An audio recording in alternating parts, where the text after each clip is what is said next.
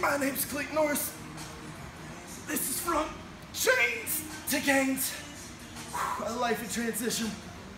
You should follow the story, because it's real, it's raw. I tell the suck as well as the good, because a lot of it is hard and sucks, but it's worth it in the end, apparently. Holy shit. Woo!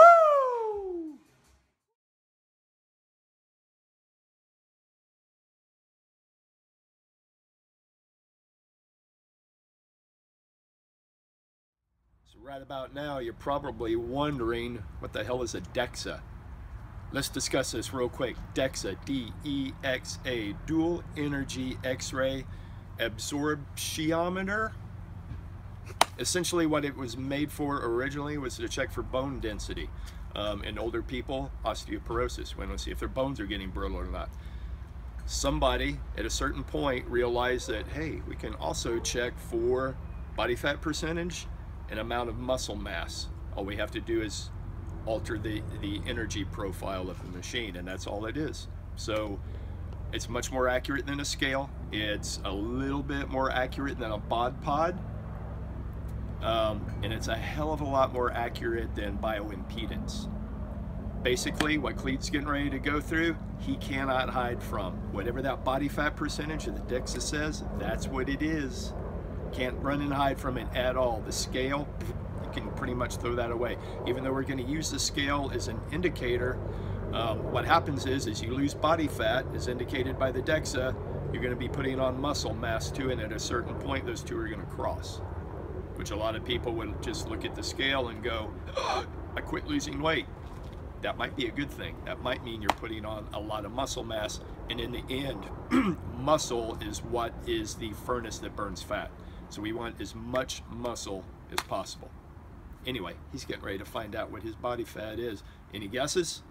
I know what my guess is. So this is actually Brewster at University of Texas. It's the Brewster building. It's actually the west side of the football stadium. I know you can't see a whole lot here, but it is the west side of the football stadium. And inside looks rather like a dungeon. It'll kind of freak you out. All right, what do we got?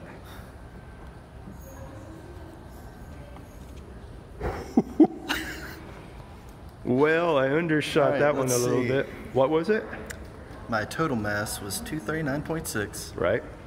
Fat mass, 85. 85 pounds? 85. 85 pounds of fat. Lean mass, 147. Right on. Which puts us at a percentage. 35.5. It's over a third.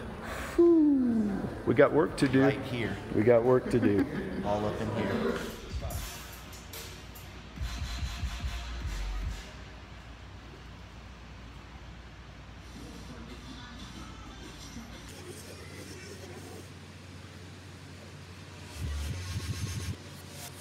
Bruh. So, how did I get here? Started smoking weed when I was 13. And that kind of started a rebellious kind of attitude.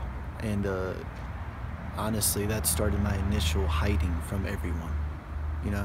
And as that progressed through high school, I had more absences than I can keep track of.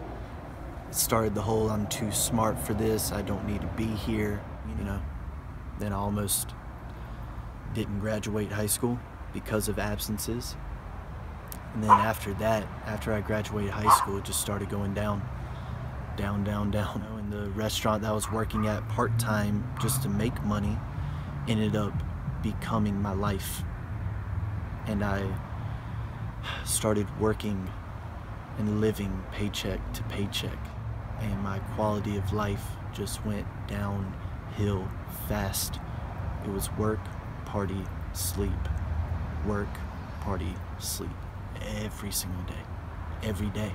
From spending my extra money after rent and utilities and food and all of that to spending almost all my money on the partying and the drugs. And that caused more depression, which caused me to want to get more drugs and alcohol. And that was 9 years of that. And I tried to get in and out of school, and I had times where I was doing okay, but I was so depressed with the life decisions that I had made. That was it. I had it stuck in my head that this is it. I am gonna be a line cook for the rest of my life. And I screwed up my chance at having a decent, happy, productive life full of aspirations and goals. So, determined that I was a failure in life, that there was no way I could make up for it. So many lies and hiding so often that I couldn't change it anymore. I couldn't get it back. Sent me into a horrible, horrible downswing. I started using heroin again. And I said thanks to myself, like I'm good because I never shot up. I only snorted, which is just stupid. You know, stuff like that, trying to make it seem okay. And you know, I was using it to self-medicate, so I didn't have to think about how depressed I was and how stuck in life that I felt. One day, I went out to get some, and on the way back, I got pulled over and ended up getting searched, and they found it.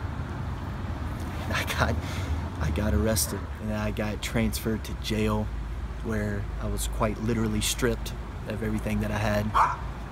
And I put on an orange jumpsuit, some flip-flops, no socks, no underwear, no shirt, nothing. And then I was shuffled, chained hands and feet, shuffled all the way down to C block. They unlocked, opened the doors, stepped in, and she said, "Pick a cell." And that's when I started breaking down mentally hard. And I had to sit with that for 5 days about what am I gonna do. Because I honestly thought that was it. You know, I'm a jailbird now. You know, that's who Cleet Norris is. That's what I aspired to was jail, Vance County Jail. You know, I decided, like, I don't want to do that, man. I think I'm better than that. You know, I really do. I have aspirations again. I have goals again. I have things I want to do in life, and I know that I can do it. Physically, mentally, it's exhausting, you know, but it's so much more worth it. I'd rather be exhausted, giving everything I can to have a better life, than to just lay there, being complacent and just in a horrible spot. I would take this any day, any day. I was trying to get it how I live. I want them dead presidents. I want to pull up, head spin, get it, get fly. I got 6 jobs, I don't get